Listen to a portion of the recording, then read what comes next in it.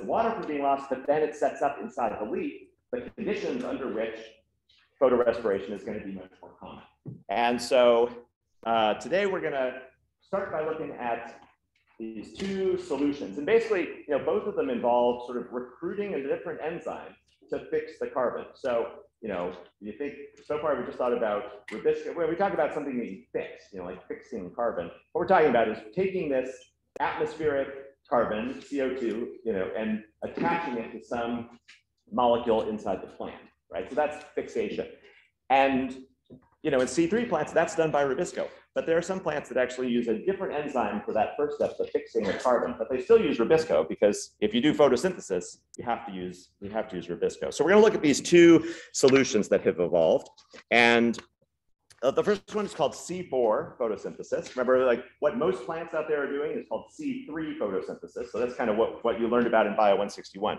So with C4 photosynthesis, the solution is really sort of two parts. There's an anatomical component, and then there's also a biochemical component, all right? And so we're going to think about the anatomy first. So this should look familiar from last time. This is this little drawing of a leaf epidermis, or a cross-section of a leaf. And of course, it's got these stomata down at the bottom. There's the epidermal layer there. Now, the cells that do photosynthesis are still inside here, but they're arranged differently. And we're going to draw this in a really simple way. And you'll look at this in a little bit more detail in lab. So I'm going to draw these three concentric circles here, and I'm going to put a tiny little V in the middle. So the V there, that stands for vascular cells. So vascular. And the vascular tissue, those are the cells which conduct water up into the leaf and which transport sugars out of the leaf. And we will spend a lot of time, a whole lecture just devoted to those cells. But right now, those are the transport cells in there. And then surrounding this, there are two rings of cells. And the outer cells, we've already heard the name of these. These are mesophyll cells.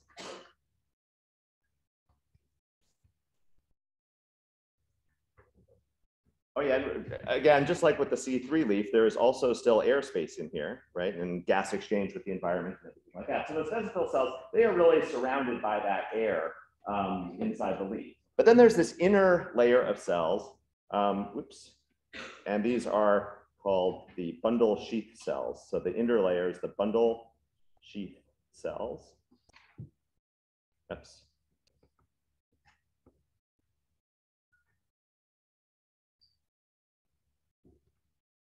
And they are essentially, I just want you to notice from this diagram, they are protected, right, from that airspace, right? So they are, because they're surrounded by the mesophyll cells, so they're, they're not in direct contact with that airspace. So this anatomy here, and I'll show you a micrograph of this in a second. This is called Cran's anatomy.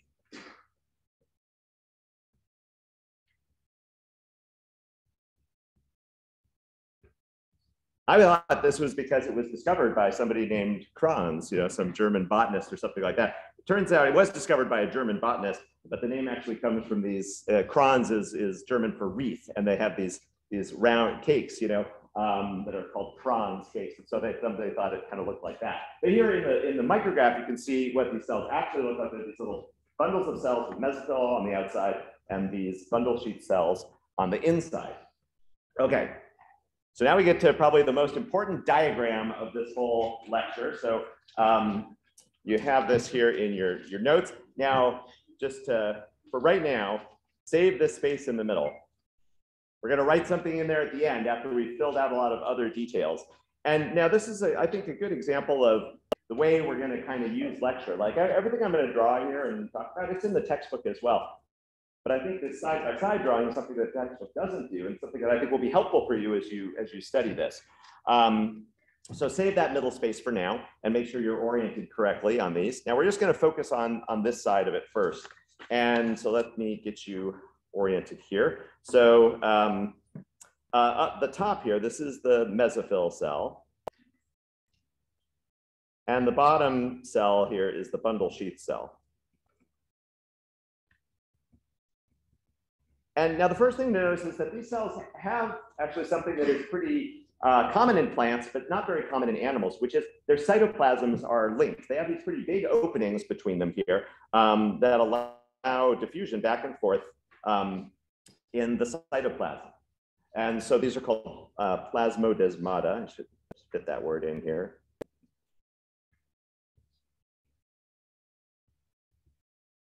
These plasmodesmata, they essentially link the cytoplasm of these two cells. So molecules are very free to diffuse back and forth between these two cells.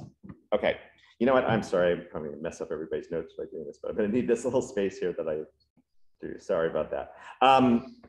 Okay, so out here, so the top cell is the mesophyll cell. So here's the air space in the leaf, right? And so there's CO2 out here, and there's also oxygen. Okay, so now what we're going to draw is carbon fixation. We're going to take that carbon dioxide out of the atmosphere and attach it to a molecule inside the cell. But it's not going to be RUBP, ribulose bisphosphate, which you've seen before. It's this other molecule called phosphoenol pyruvate, just abbreviated PEP. And this is a 3-carbon molecule, so C3, it's a small sugar, with 3 carbons on it. And those get combined and we make a 4-carbon molecule. We don't need to worry about its name, but it's a 4-carbon molecule. And this is where the name C4 photosynthesis comes from. It's the production of this molecule, which is unique to this type of photosynthesis. And I don't have room to write the whole name here. You can look it up in the book, but the enzyme that catalyzes this is called PEP carboxylase. I'm just going to write PEP ACE here, sort of as a placeholder, PEP carboxylase. So this is carbon fixation, but not by Rubisco, right? And this enzyme, unlike Rubisco, is specific to carbon dioxide. So even though there's oxygen around, it ignores it, right? It is specific to carbon dioxide, so it's just going to pull the CO2 in and attach it to this PEP molecule. Okay, so then what happens? We still need to do photosynthesis, right? So the C4 molecule, it diffuses down through the plasmodesmata and it enters a organelle here in the bundle sheath cells. And you might be thinking chloroplast, but it's actually a different organelle. This is the mitochondria. So the mitochondria is involved in this biochemical pathway. So this is the mitochondria here. And the C4 molecule, it diffuses down into those lower cells, those bundle sheath cells, and goes into the mitochondria. And there, a different enzyme is going to split it. And so it's going to get split back into a C3 molecule, but also it's going to release carbon dioxide. So we're basically just sort of, almost reversing the reaction that you saw at the top there, right? So we're splitting this to yield carbon dioxide. And now that carbon dioxide goes into the chloroplast. So let's draw a little chloroplast down here, the thylakoid membranes inside there.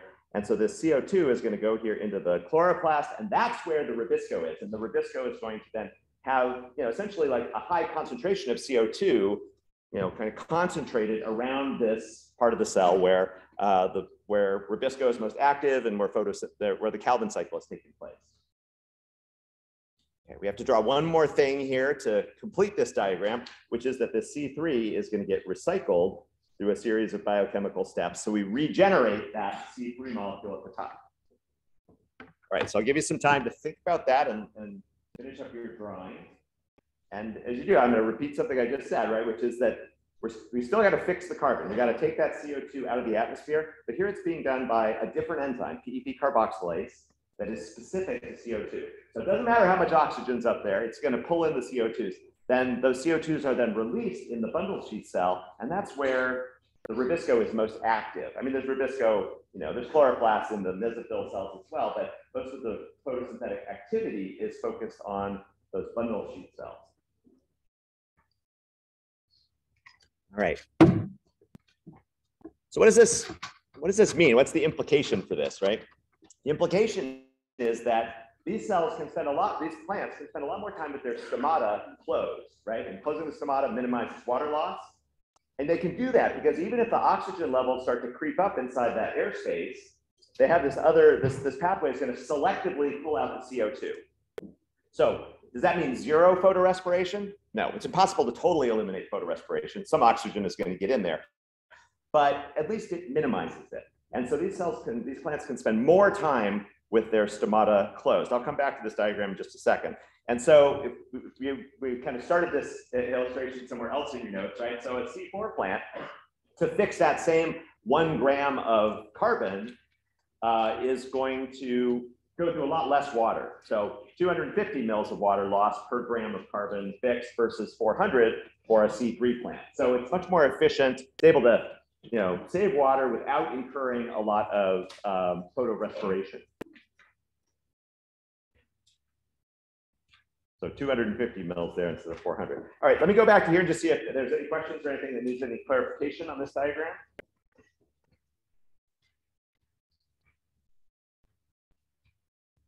We're okay? All right. So that's one solution. Some examples of C4 plants. A lot of the grasses are C4 plants.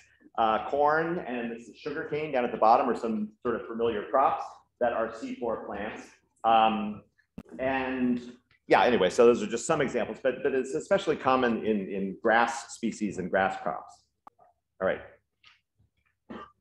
So here's the second solution that evolved, and it's called CAM photosynthesis. And this is an abbreviation for crassulacean acid metabolism, but we'll just call it CAM, and it's a little bit, that's fine to use the abbreviation. And the key thing here, oh, you know what? Sorry, I just thought of something I wanted to add to this diagram here. A term that's kind of useful for you, and I'll fit this in here, is what we're seeing here is we would refer to as spatial separation.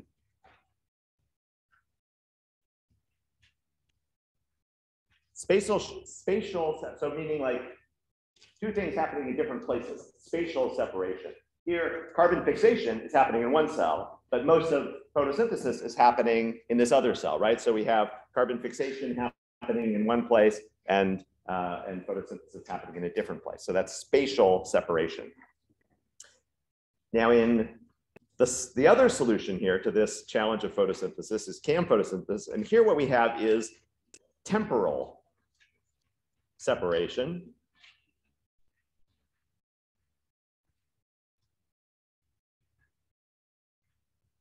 Of carbon fixing and rubiscoactivity.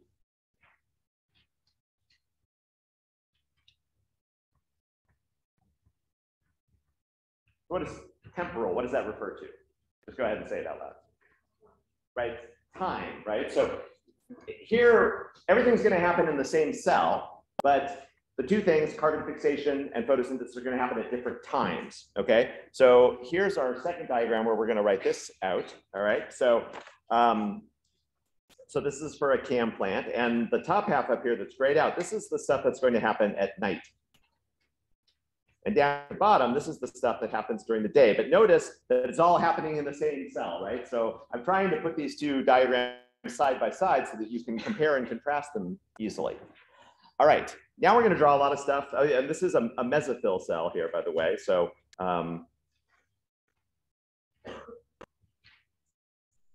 and so it's also like all mesophyll cells, it's going to be exposed to the airspace. There's going to be CO2 around, and there's going to be oxygen around. All right, now here, what I'm going to draw next is going to be very familiar. We start with phosphoryl pyruvate. We convert that into a C4 molecule. And we fix that carbon. And it's the same enzyme. It's PEP carboxylase. Oops.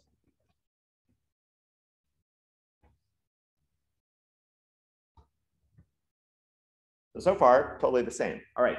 Now, this one has a little bit of a challenge because, I mean, photosynthesis, it has to happen during the day, right? The light reaction creates the energy, like the forms of energy. We need ATP and we need NADPH for photosynthesis to work. And the lights have got to be on to make those, right? So you can really only do photosynthesis during the day. And so the plant has to store the C4 molecule until the lights come on. And so that is stored in a different organelle inside the plant.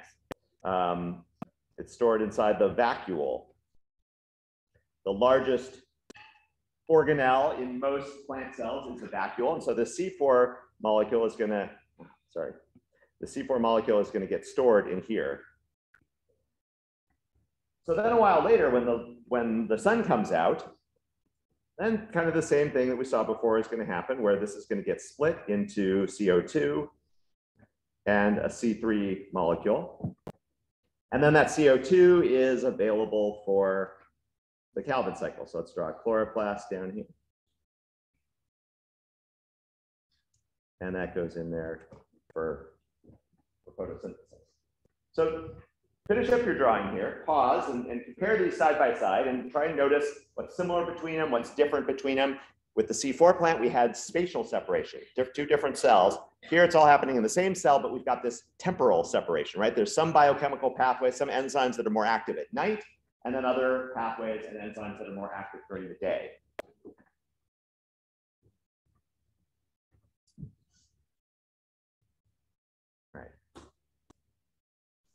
Now, there's one more thing we have to deal with on this diagram of regenerating that PEP, the phosphoenol pyruvate. Don't draw this in. I would love to just draw a little arrow up here saying, oh, we just use that C3 molecule to do that. But it's a little bit more complicated in these CAM plants, and it always bugs students.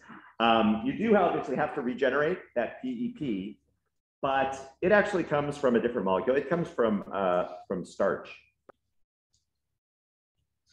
So I think about, glucose is going to come out of the, let's see, I could draw glucose here. So, glucose is going to come out of the chloroplast. Some of it gets converted into starch, and then some of that starch gets broken down to regenerate this PEP. A lot of students are like, what happens to that C3 molecule? It's just built up. No, it's a little carbohydrate, so it gets used for something else in the plant, right? It could be broken down for energy. It could be combined into something else. It's not wasted, but this is the pathway for regenerating the PEP in these CAM plants. I think probably one of the reasons for this is that because of the temporal separation, right? Starch is a really good way to store carbon, and that's a lot of plants store carbon in the form of starch. So I think it's because, you need to make a lot of PEP at night. So I think that it gets converted first into starch, and then at night when you need it, it gets converted into PEP. All right. So go ahead and look at those two diagrams side by side. And is there any questions or anything that needs clarification? Yeah, go for it.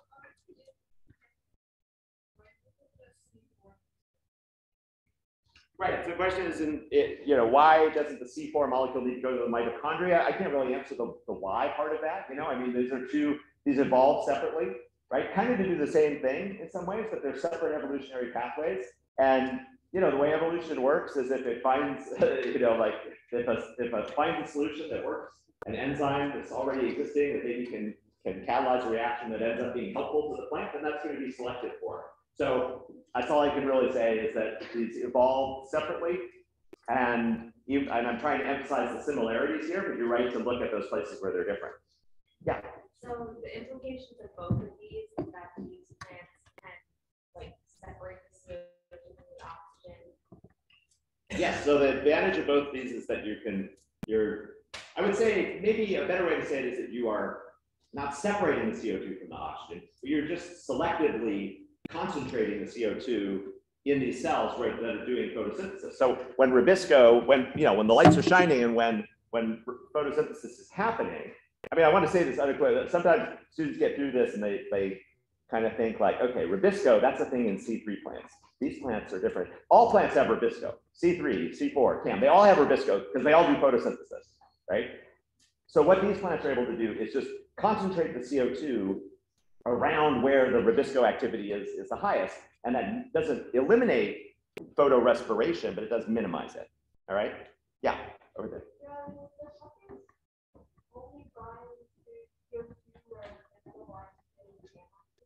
Right, Rubisco, it's going to use whatever one is more abundant in its neighborhood, right? The PEP carboxylase totally ignores oxygen. I think that's your question. Yeah, right, over here.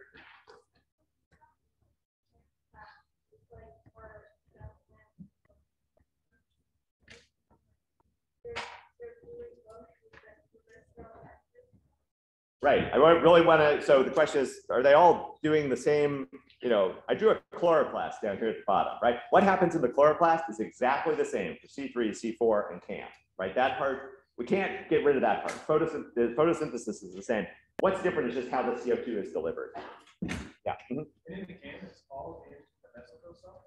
Yep, this is all happening in the same cell. It's just that there's some pathways that are active at night and other pathways that are active during the day. Yeah. Right. Really good question. Now let's talk a little bit about some examples of CAM plants. Oh yeah, so CAM plants are, they can, so what they, think about the advantage of this, they have their stomata open at night when things are cooler and generally moister, and they're taking in CO2 at night. And then during the day, when things get hotter, they shut down their stomata, but they've already reserved their CO2 for the evening, from the evening before. So these use the least amount of water per gram of tissue, right? So CAM plants use just 50 mils of water for that same 1 gram of carbon fixed. So these are the most water efficient plants. So not surprisingly, things like cacti, interestingly, pineapples are also CAM plants, and also succulents, which are really popular now, you know, for home decorating and I guess jewelry, are also examples of CAM plants. In fact, it was in, you know, some of you might have back, you know, in your home or something like that. You might have seen these. They're called jade plants. You know, they have these big sort of logy, fleshy leaves. Those are the plants in which this was discovered. So if you're familiar with that plant species, those are the Crassulaceae is the genus name for those. Okay, so one last thing, just to put a bow on this here, is we're going to say here in the middle of these two. I wanted to draw these side by side so we could see this in parallel. You know, so what we have in we kind of like imagine dividing this in half here. Generally, what we're going to find is higher concentrations of oxygen in the top half of this diagram, whereas in these cells down here at the bottom, we're going to have lower concentrations of oxygen and lower levels of CO2 up here and higher levels of CO2 down here because we're concentrating the CO2 in those locations. And now here's the important part, right? So what we have is very low rubisco activity.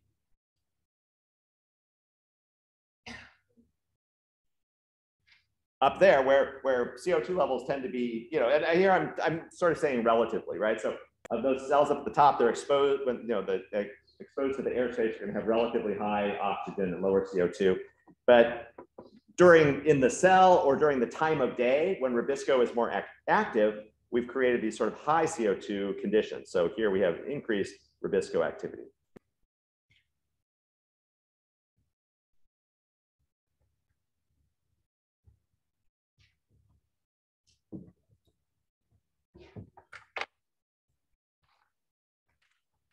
And so those, now remember, most plants out there, most of the plants you're going to meet when you walk out of this room are C3 plants, right? That is the most common form of photosynthesis.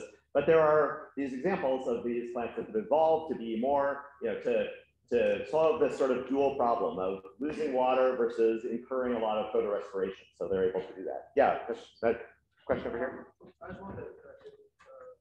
C4 happens in the mesophil and mesophil. Just in the mesophil cell. Mm-hmm. Right. Yeah, I want to make sure everybody's. Yes, that's correct. Right. So the CAM, everything is happening in the same cell. Right. We've got temporal separation. Yeah. Are there trade-offs to these solutions, or is it something where we would expect any plant to stumble upon this to use it? Right, yeah, so that's a good, the question is, are there trade-offs with this? And the answer is definitely yes. Sometimes students look at this and they're like, why aren't all plants C4 plants, right? The students like, it's way better. But there is a cost to this, right?